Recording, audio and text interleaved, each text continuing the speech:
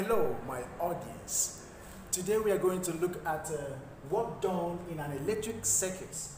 Alright, the diagram on the board is a simple schematic representation of an electric circuit.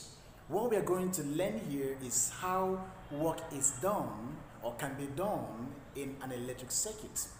Alright, when some quantity of electric current flows, as you can see, when some quantity of electric current flows from one point to another at different potential, work is set to be done. So how do I mean? If this key is closed, current flows from its source, move into the load represented with the letter R, that's the resistor, and then fire back to the source once again. But there is a distance between this end and this end. This end A and another end B. These two different ends are at different potential. So in moving from one point to another, work is done. That work done is mathematically represented as W is equal to Q V, right? So that is the mathematical representation of this work done. All right, so where W, okay, is equal to work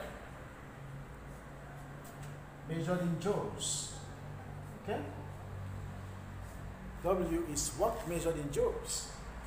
Q is a quantity of electric current,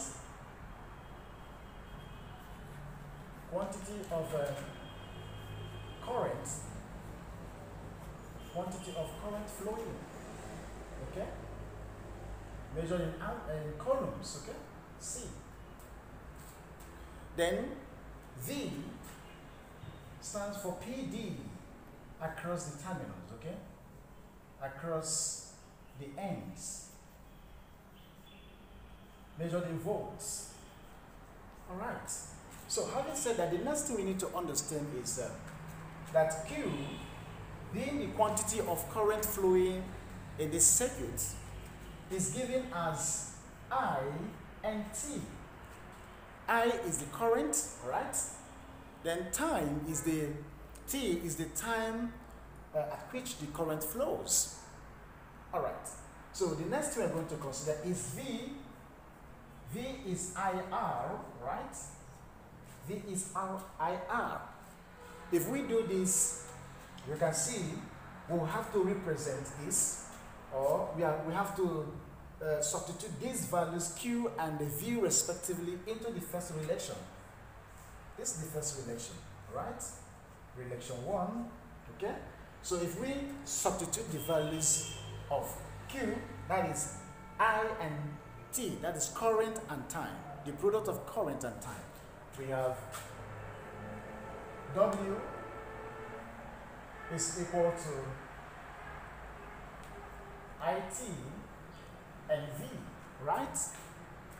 Is equals to IT and V. This is V. Okay? Another relation, we call that the relation 2. This is relation 2.